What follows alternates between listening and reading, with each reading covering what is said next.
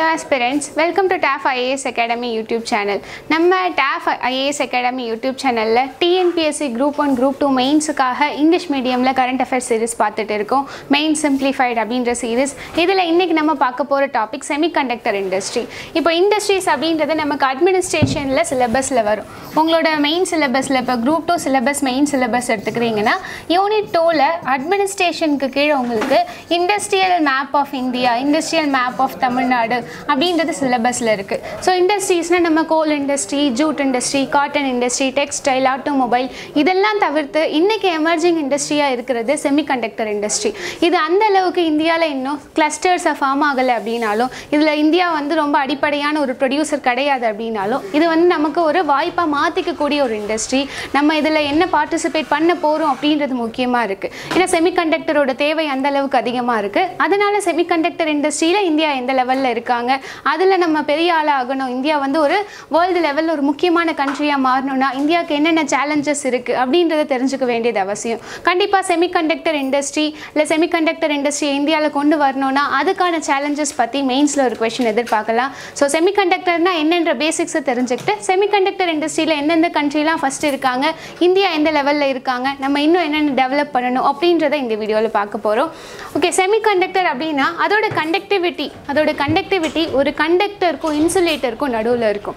இயற்கையாக அது ஒரு கண்டக்டராக இருக்காது. ஆனால் நம்ம அதில் வேறு ஏதோ ஒரு டெம்பரேச்சர் அதிகப்படுத்துறது மூலமாகவோ இல்லை வேறு ஏதோ ஒரு ஆக்ஷன் மூலமாக அதை கண்டக்டராக மாற்ற முடியும். ஸோ அதோட கண்டக்டிவிட்டி கண்டக்டருக்கும் இன்சுலேட்டருக்கும் நடுவில் இருந்துச்சுன்னா அதை தான் நம்ம செமிகண்டக்டர் அப்படின்னு சொல்கிறோம். ஸோ எந்தெந்த மெட்டீரியல்லாம் நம்ம செமிகண்டக்டராக யூஸ் பண்ணுறோம் அப்படின்னா சிலிக்கான், ஜெர்மானியம், கேலியம், அர்சனைட், கேட்மியம் செலினைடு இது எல்லாத்தையுமே நம்ம செமிகண்டக்டராக பயன்படுத்துகிறோம். இப்போ இந்த செமிகண்டக்டரோட தேவை என்ன, செமிகண்டக்டர் இண்டஸ்ட்ரியோட முக்கியத்துவம் என்னன்றதை நம்ம தெரிஞ்சுக்கணும்.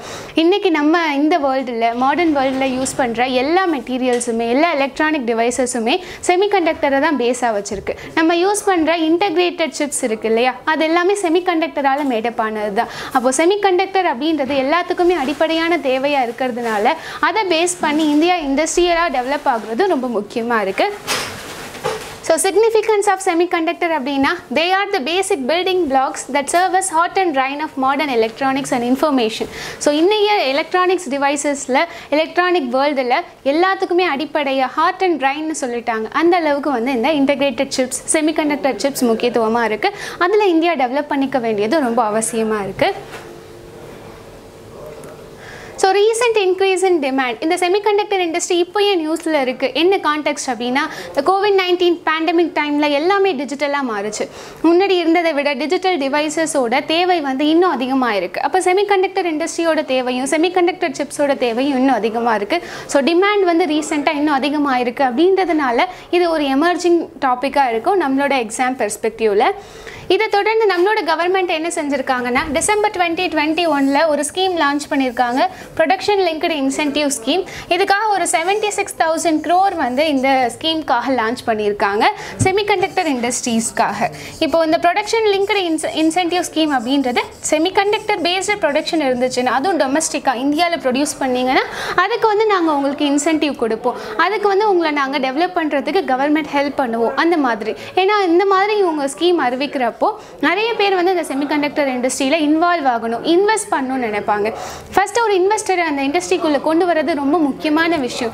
ஏன்னா இப்போ ஒரு இண்டஸ்ட்ரி ஆல்ரெடி நடைமுறையில் இருக்குது, நல்ல பீக்கில் இருக்குது, நல்லா சம்பாதிக்க முடியுது அப்படின்னா அதில் ஒரு இன்வெஸ்டர் ஒரு முதலீட்டாளர் முதலீடு செய்கிறது பெரிய விஷயம் கிடையாது. புதுசாக ஒரு எமர்ஜிங்காக ஒரு விஷயத்தில் ரிஸ்க் எடுத்து பண்ணணும்னு நினைக்கிறவங்க ரொம்ப கம்மியான பேர் தான் இருப்பாங்க. அதை பூஸ்ட் பண்ணுறதுக்காக தான் இந்த ப்ரொடக்ஷன் லிங்க்டு இன்சென்டிவ் ஸ்கீம் எல்லாம் கொடுக்குறாங்க.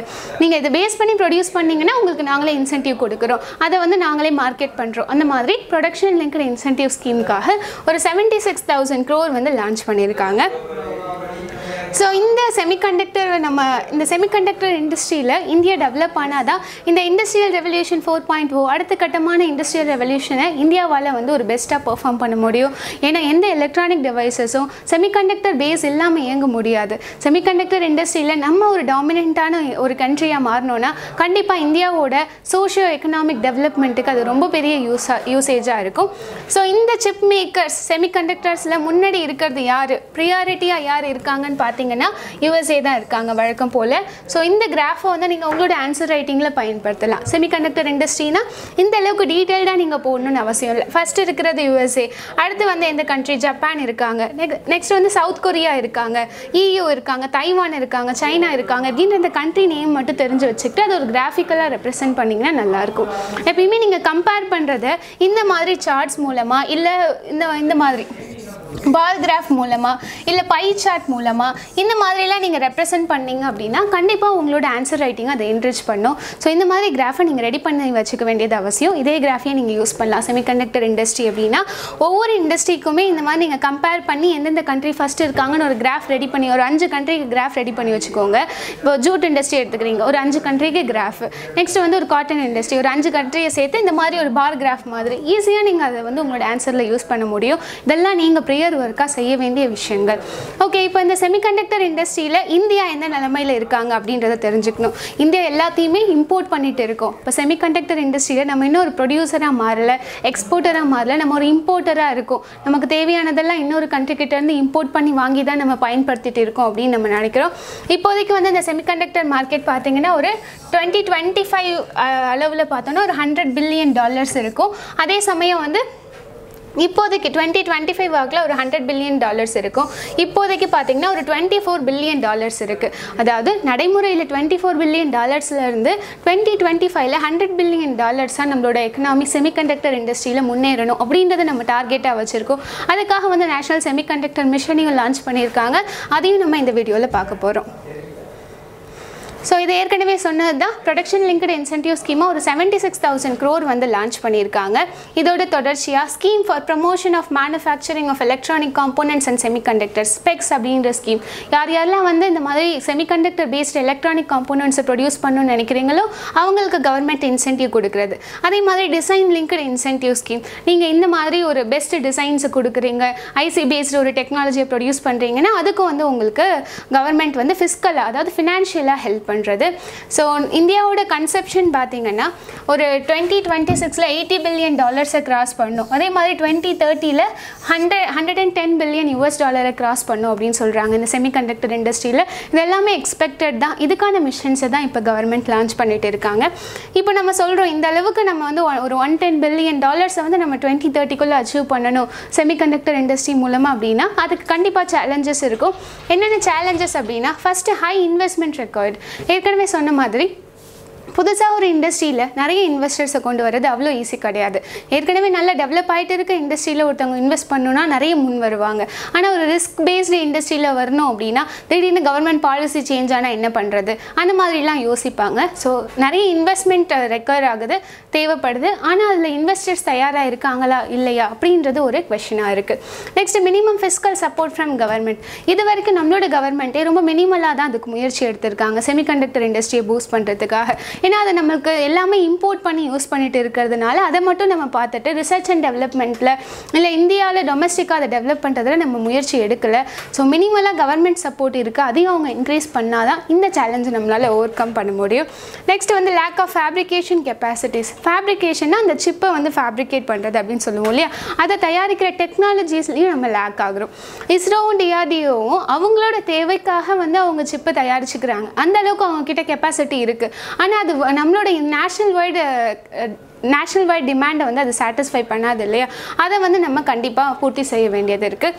இப்போதைக்கு இந்தியாவில் பார்த்தீங்கன்னா ஓல்டு ஃபேப்ரிகேஷன் யூனிட் தான் இருக்குது. எங்கன்னா மொஹாலி பஞ்சாபில் இருக்குது, அது மட்டும்தான். அதை தவிர்த்து வேறு ஃபேப்ரிகேஷன் யூனிட்டே வந்து இந்தியாவில் கிடையாது. Next extremely expensive fabrication setup. இப்போ வந்து ஃபஸ்ட்டு நம்ம இதை இன்ஸ்டால் பண்ணோன்னா இன்ஸ்டாலேஷன் காஸ்ட் ரொம்ப அதிகமாக இருக்கும், எக்ஸ்பென்சிவாக இருக்கும். ஏன்னா இது எல்லாமே டெக்னாலஜி பேஸ்டு, ரொம்ப நுணுக்கமாக செய்ய வேண்டியது. அந்த செமிகண்டக்டர் அப்படின்ற சிப் பார்த்திங்கன்னா ரொம்ப சின்னதாக இருக்கும், ஆனால் அதுக்குள்ளே நம்ம எவ்வளோ டன்ஸ் ஆஃப் டேட்டாவை ஸ்டோர் பண்ணி வைக்கிறோம். ஸோ நுணுக்கமான முறையில் அதை நம்ம தயாரிக்க வேண்டியதுனால நிறைய வந்து அது காஸ்ட் எஃபெக்டிவாக இருக்குது. அதனால் அதை பண்ணுறதுக்கு முன் வர்றதுக்கு எல்லோரும் யோசிக்கிறாங்க. Next resource inefficient sector. இப்போ இந்த சிப் ஃபேப்ரிகேஷன் அப்படின்றதுக்கு தேவைப்படுற ரிசோர்ஸ் இருக்கணும். அதுக்கான செமிகண்டக்டர் இப்போ சிலிக்கானால் நம்ம தயாரிக்கிறோம், ஜெர்மானியமால் தயாரிக்கிறோம்னா அதுக்கு ரிசோர்ஸ் இருக்கணும். அதில் ரிசர்ச் அண்ட் டெவலப்மெண்ட்டுக்கு கவர்மெண்ட் ஒர்க் பண்ணணும். எல்லாமே இருந்தால் தான் ஓவராலாக இந்த செமிகண்டக்டர் இண்டஸ்ட்ரியை நம்மளால் பூஸ்ட் பண்ண முடியும். ஸோ நிறைய வந்து நமக்கு இதே மாதிரி ஒர்க் ஃபோர்ஸும் பார்த்தீங்கன்னா இப்போ இதில் ஒர்க் பண்ணுறதுக்கு ஸ்கில்டான பர்சன்ஸ் தேவைப்படுவாங்க. ஒரு அன்ஸ்கில்டு லேபரை வச்சு ஒரு செமிகண்டக்டர் இண்டஸ்ட்ரியை நம்மளால் ரன் பண்ண முடியாது. இது எல்லாத்தையும் சரி செஞ்சால் தான் நம்மளால் செமிகண்டக்டர் இண்டஸ்ட்ரியில் முன்னாடி வர முடியும். இப்போது இந்தியா வந்து இந்தியன் செமிகண்டக்டர் மிஷினை லான்ச் பண்ணியிருக்காங்க 2022. இதுக்கு பேர் என்ன சொல்கிறாங்கன்னா செமிகான் இந்தியா 2022 லான்ச் பண்ணது வந்து நம்மளோட ஹானரபிள் பிரைம் மினிஸ்டர் தான் வந்து இதை லான்ச் பண்ணியிருக்காங்க. ஸோ செமிகண்டக்டரில் இந்தியா ஒரு முக்கியமான ப்ரொடியூசர் ஆகணும், இந்தியா ஒரு முக்கியமான பார்ட்டிசிபேட்டர் ஆகணும் அப்படின்றதுக்கான பேஸாக தான் இந்த மிஷன் இருக்குது. ஸோ இதில் வந்து அவங்க என்னென்ன விஷயங்களை கொண்டு வராங்க அப்படின்னா scheme for setting up of semiconductor fabrications in India. நம்ம சொன்னோம் இல்லையா, இது வரைக்கும் ஒரே ஒரு ஃபேப்ரிகேஷன் யூனிட் தான் இருக்குது, பஞ்சாப் மொஹாலியில் இருக்குது. ஸோ இன்னும் நிறைய வந்து இதுக்கு கீழே கொண்டு வரணும். அதே மாதிரி இந்த ஃபேப்ரிகேஷன் டிஸ்பிளேவை தயாரிக்கிறதுக்கு நிறைய யூனிட்ஸை வந்து கொண்டு வரணும். இல்லை செமிகண்டக்டர் சென்சார்ஸ், அதே மாதிரி எதெல்லாம் வந்து நமக்கு செமிகண்டக்டர் பேஸ்டு இண்டஸ்ட்ரியோ எலக்ட்ரானிக்ஸ்க்கு எதெல்லாம் நமக்கு தேவைப்படுமோ அது எல்லாத்தையும் தயாரிக்கிறதுக்கான ஒரு ஸ்கீமாக ஒரு இனிஷியேட்டிவாக வந்து இதை கொண்டு வராங்க. இது எல்லாத்துக்கும் கவர்மெண்ட் என்ன செய்யலான்னு இருக்காங்கன்னா ஒரு 30% கேபிட்டல் எக்ஸ்பெண்டிச்சரை கவர்மெண்ட்டே ஸ்பான்சர் பண்ணுறதா இருக்காங்க. இப்போ வந்து இந்த செமிகண்டக்டர் இண்டஸ்ட்ரியை வந்து உங்களுக்கு நிறுவனத்துக்கு இல்லை இது ப்ரொடியூஸ் பண்ணுறதுக்கு உங்களுக்கு ஒரு 100 கோடி செலவாகுதுன்னா 30 கோடி 30% கவர்மெண்ட்டே ஸ்பான்சர் பண்ணுறாங்க. ஸோ இது வந்து ஒரு முக்கியமான ஒரு இனிஷியேட்டிவ், முக்கியமான ஒரு ஸ்டெப்பாக இருக்கும். நிறைய பேர் செமிகண்டக்டர் இண்டஸ்ட்ரிக்குள்ளே கொண்டு வந்து இந்தியாவையும் வேர்ல்டு லெவலில் ஒரு பார்ட்டிசிபேட்டர் ஆகிறதுக்கு கண்டிப்பாக இந்த முயற்சி வந்து ஒரு நல்ல முயற்சியாக தான் பார்க்கப்படுது. டிசைன் லிங்க்டு இன்சென்டிவ் ஸ்கீம் பற்றி நம்ம ஆல்ரெடி பார்த்துருக்கோம். இப்போ இந்த செமிகண்டக்டர் இண்டஸ்ட்ரியில் நிறைய பார்ட்டிசிபென்ட்ஸ் கிடையாது, லிமிட்டட் தான். United states of America, Taiwan, south Korea, Japan, Netherlands இவங்கெல்லாம் தான் முன்னாடி இருக்காங்க.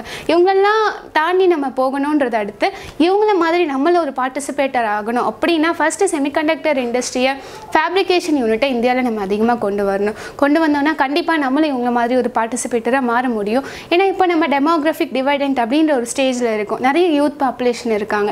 எல்லாரையும் ட்ரைன் பண்ணி ஒரு ஸ்கில் செட்டை உருவாக்கி இந்த இண்டஸ்ட்ரிக்கு பயன்படுத்தினோன்னா கண்டிப்பாக செமிகண்டக்டர் இண்டஸ்ட்ரியிலையும் இந்தியா ஒரு பார்ட்டிசிபேட்டராக இருப்பாங்க அப்படின்றதுல எந்த ஒரு ஆச்சரியமும் கிடையாது.